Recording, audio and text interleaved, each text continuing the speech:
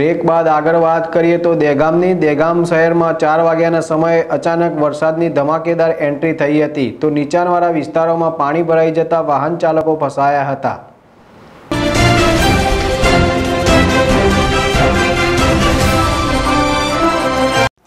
ગાંધીનગર જિલ્લાના દહેગામ તાલુકા અને શહેરમાં છેલ્લા 5 દિવસથી વરસાદી માહોલ જામી ગયો છે।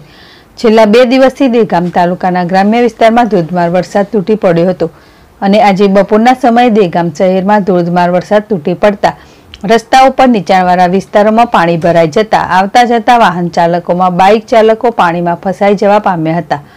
અને દહેગામ શહેરના માર્ગો આજે વરસાદ ચાલુ રહેતા સુમસામ લાગી રહ્યા હતા અને દહેગામ તાલુકાના ગ્રામ્ય વિસ્તારોમાં પણ વરસાદ માજા મૂકી દેતા ખેતરોમાં પાણી ભરાતા ઊભા પાક કોવાઈ જવા પામ્યું છે। આજે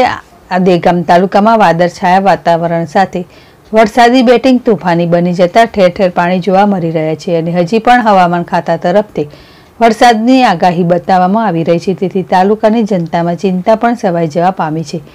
અને વરસાદ છેલ્લા 7 દિવસથી ચાલુ રહેતા લોકો વરસાદમાં ભીંજાતા દેખાઈ રહ્યા છે। અગરસિંહ ચૌહાણ ZSTV દહેગામ।